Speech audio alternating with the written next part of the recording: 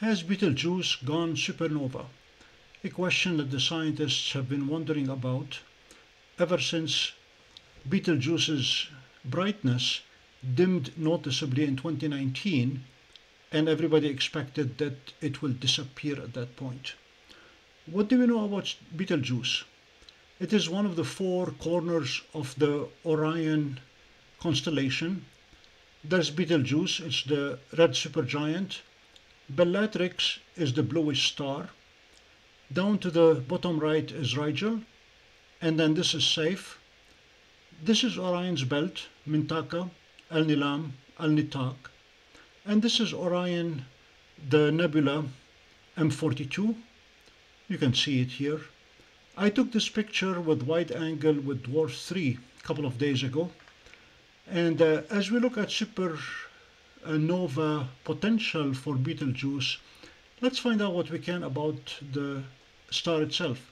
This is a picture that I took with Seestar of Betelgeuse with a touch of enhancement to bring out the red. It is about 650 light years away.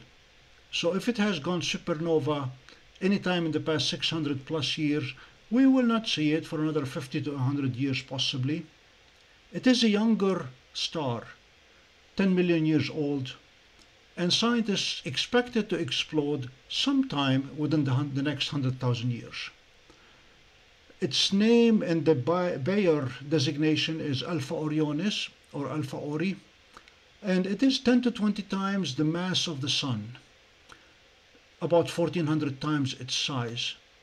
As we look at the NASA depiction to scale of the solar system, there's the Sun obviously, Mercury, Venus, Earth, Moon, Mars, and these are the two supergiants, Jupiter, Saturn, and then we go to Uranus and Neptune. Obviously Pluto has been voted off the island, and this is the asteroid belt between Mars and Jupiter.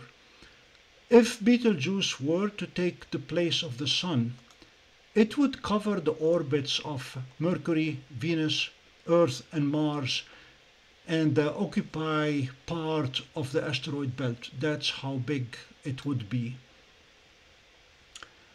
Betelgeuse is a variable star, and its magnitude has changed over the years, all the way from a very bright 0 down to a 1.6. On an average of 0.6 magnitude, it puts it among the top 10 brightest stars in the heavens. And if it were to go supernova within the next 100,000 years, Pompey Observatory will be there with both Seestar and DWARF III to cover it live. It will last for about 3 weeks and then it will disappear, but we will be here to show it to you.